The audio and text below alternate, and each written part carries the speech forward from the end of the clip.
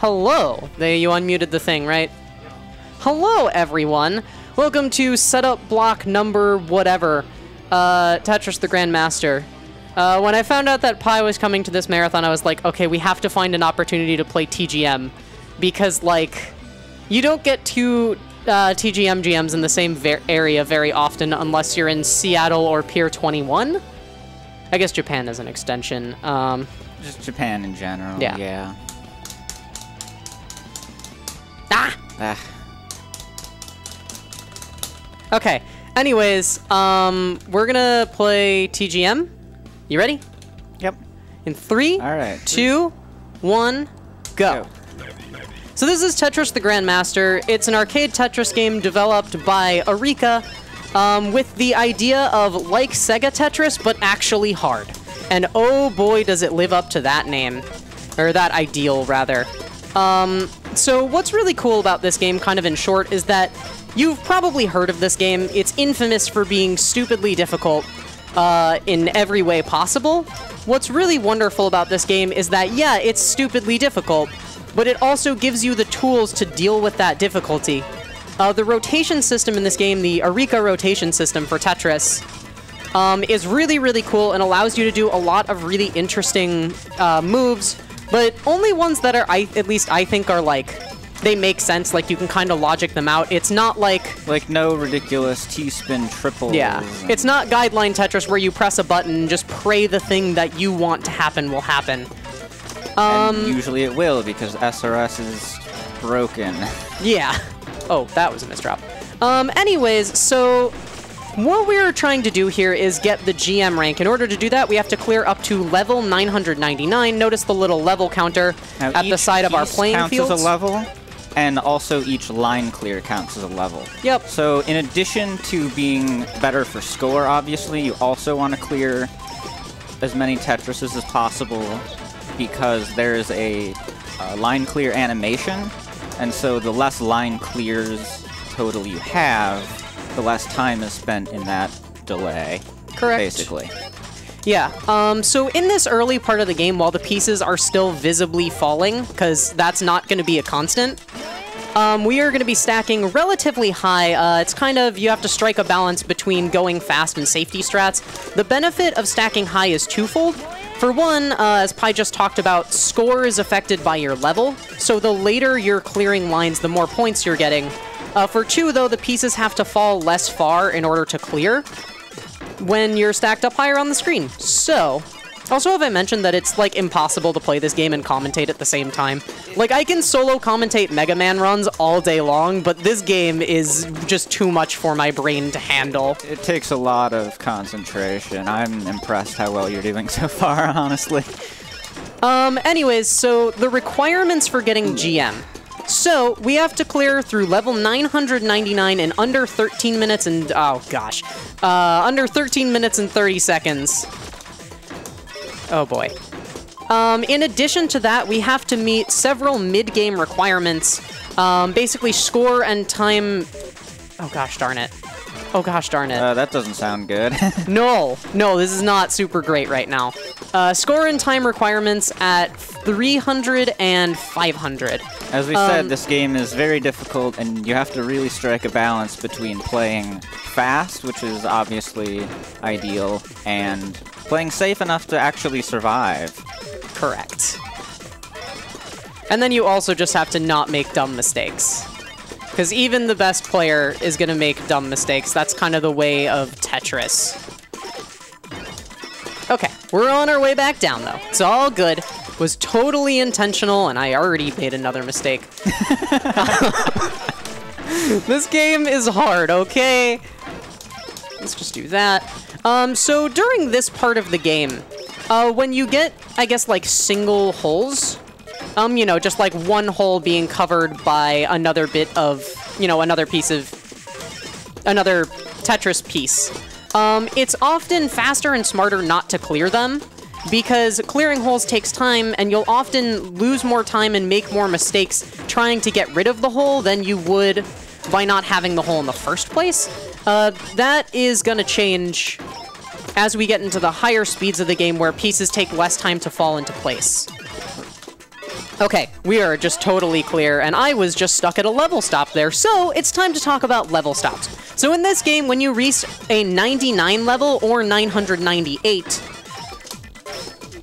one sec. The level counter will not increase until you clear another line. Yeah, that. So, if you're not paying attention to exactly what level you're on, you could be stuck at level, like, 299 or 399 for a long time. Like I was. I don't know how long I was stuck, but I was. Yeah, that happens to me all the time, especially, like, for some reason, the first section of 20G, I just completely lose track. Yeah, once I'm into 20G, I have a lot of trouble actually watching the level counter because I'm too busy focusing on 20G. So speaking of G, let's explain G. G is a kind of Tetris scientific unit for the amount of tiles, amount of squares that a piece falls in a frame. In this game, the speed is going to make it all the way up to 20G when we hit 500. Now, for you astute Tetris historians out there, you might be saying, well, wait a minute, there's only 20 columns on this playing field, and you'd be correct.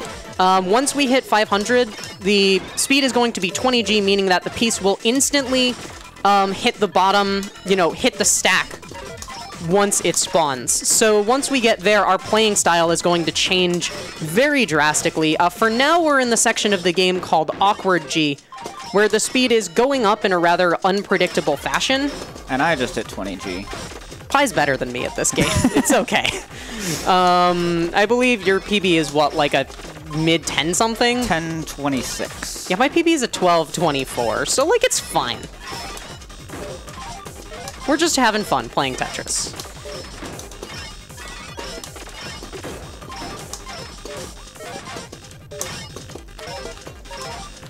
That was this is not looking so good for me right now. That's unfortunate. I think I'm doing okay at the moment. Not amazing. So once you're in this high of speed like I'm in, or, in effectively infinite speed like PiePusher is in, I totally lost my train of thought playing Tetris.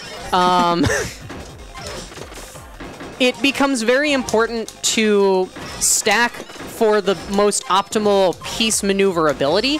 What that essentially boils down to is you want column 5 to be your highest column, and if possible, you want column 6 to also be higher, and to be, typically the second highest column.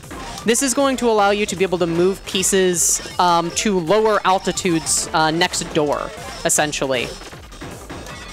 Yeah, so which means you can move pieces as much as possible. And when you're in this speed, you need the stack to be lower.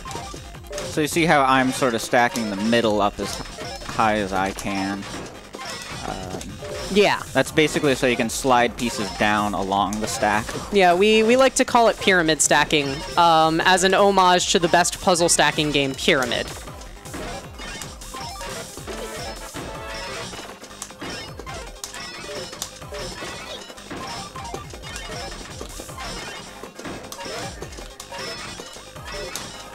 Oh, that still worked. Okay.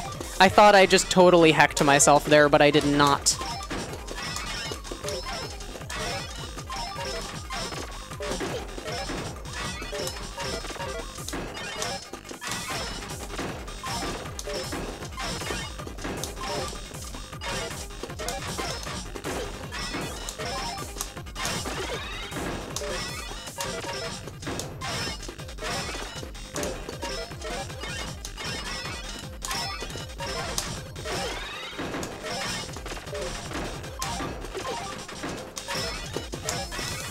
Okay. How are you doing over there, buddy? Not bad. Great. Just putting pieces down, having fun, Yeah. Tetris is a good time. My stack is pretty okay right now. It's a little bit of a modern art sculpture, but not in a bad way.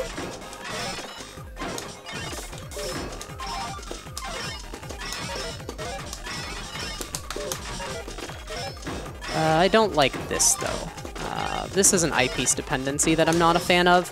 A big thing you want to not do in this game is build things that can only be cleared by one or... Oh, heck? Ooh. I'm gonna stop talking now.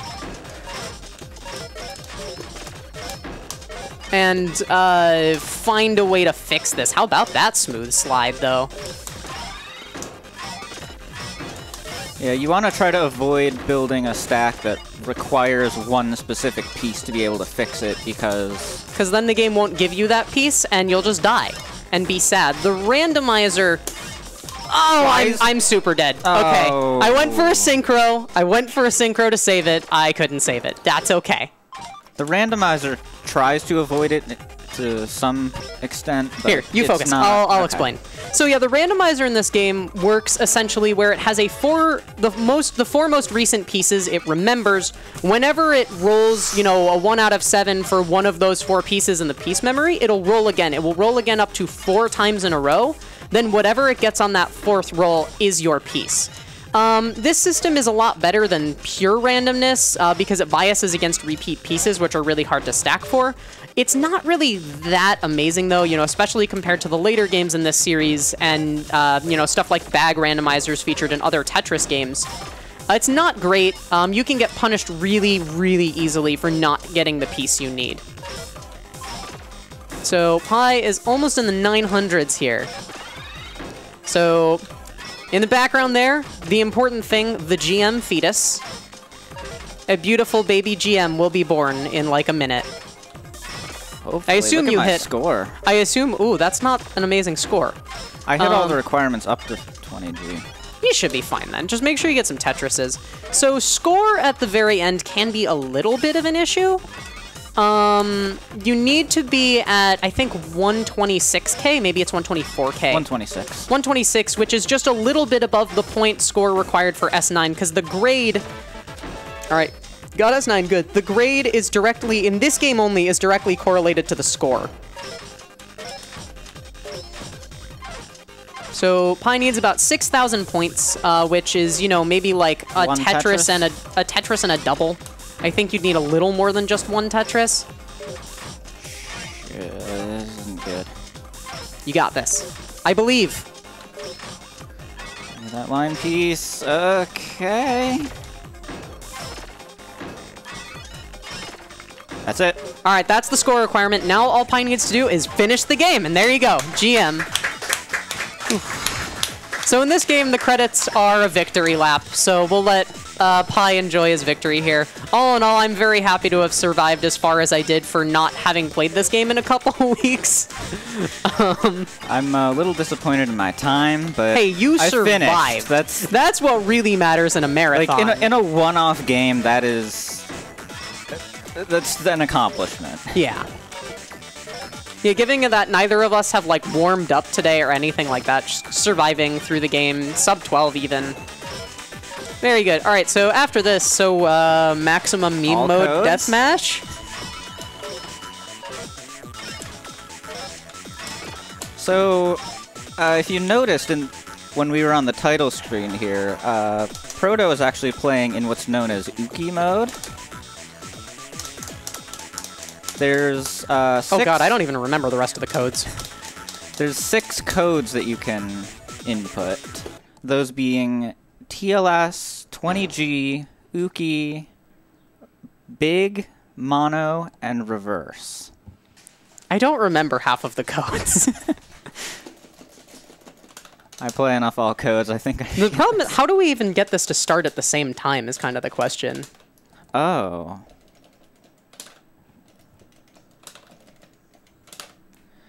How about you just go? I'll just go. You just then? go. I'll do something else stupid after this. All right. So yeah, this is all 6 mode codes. Essentially what this is, you just start playing. Before we start, we'll explain what all these are. So 20G, we talked about in the... It's instant gravity. You started instant gravity. Big mode is... you have blocks that are twice as large on a side, essentially simulating play on a 5x10 playing field. Except in TGM1, you can do what's called odd blocking, where you place a block on an odd-numbered tile, which is essentially instant death in big mode. Uki mode is a sound effect swap Easter egg. Rev mode, as the name implies, reverses the playing field 180 degrees, so the pieces spawn from the bottom and rise up to the top.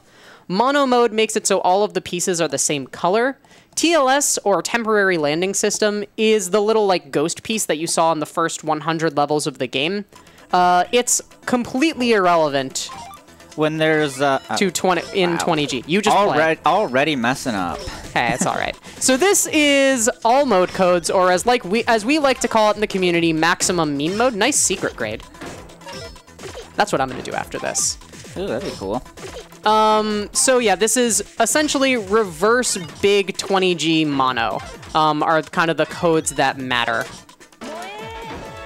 And this mode is, this is real, it's a thing. So big mode is a 50 is yeah, about average. Nice. I believe the Western record in maximum meme mode by Enchantress of Numbers is like an S4 or something. Enchantress of Numbers is also one of the few best Rev mode players in the entire world, so not exactly easy. Hey, look, Pi has already destroyed my leaderboard. Okay, sorry about that. I'll do my meme, I guess, and then we will move on to Fia. So what I'm going to do is a little Easter egg called Secret Grade. What Secret Grade essentially is we are going to create a specific pattern of holes in the stack. Specifically, it's basically kind of a zigzag sort of thing, which you can see is kind of starting to form. And you want to make it all the way from the left wall to the right wall, and then turn around and then go back, and every hole you make is an additional grade point, basically. And the game does recognize this and gives you a secret grade of whatever grade you get. Yeah. Oh, that was beautiful. Once you get up to, like, past the halfway point, it becomes very difficult to continue this pattern, and to get especially GM requires, as the speed gets faster and faster and faster. To get GM in this requires not only an incredible amount of skill to be able to put your piece there, but also luck just to survive near the top with a very specific pattern. Yeah, at the highest level, like literally as in physical altitude on the screen, this mode is more or less just random chance survival. It's absolutely brutal. I believe Kitadu holds the Western record in this mode. So I have made my hole for my turnaround. Now I just have to stack over it in order to kind of successfully complete... No, okay, well that was a bad move. Rule number 1 of TGM, never back out of your move once you've made it, or you will... I kind of screwed this up. That's okay. We'll just down stack and try again. Yeah, I don't know if Kitaru has a GM in TGM 1, but he definitely does in TGM 2. I'm pretty sure he's the only Western player with... that was the wrong hole. With TGM 1 secret GM. I could be wrong about that. I'm not, you know, a TGM historian.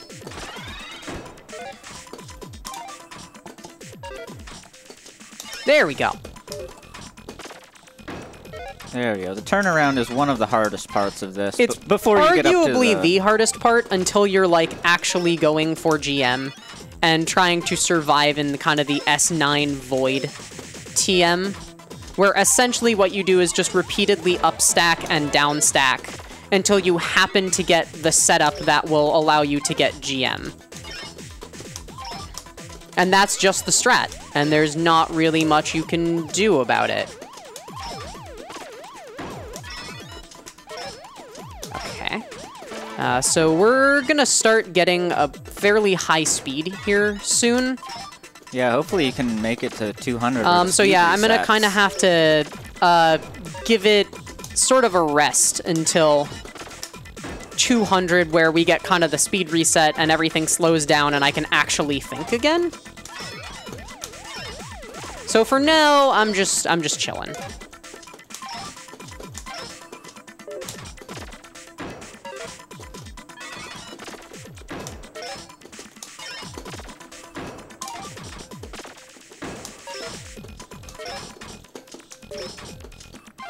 That's not a great setup. Yeah, you need 2 J pieces. Ah, okay. So that was S3 because the top hole wasn't covered well. Okay, well that was TGM Block at the Speedruns Rochester Summer Fundraiser Marathon. Thanks for watching, donating everyone. Coming up next is going to be Fia with Corundum Core. You can send it back to the break screen and mute the mixing board.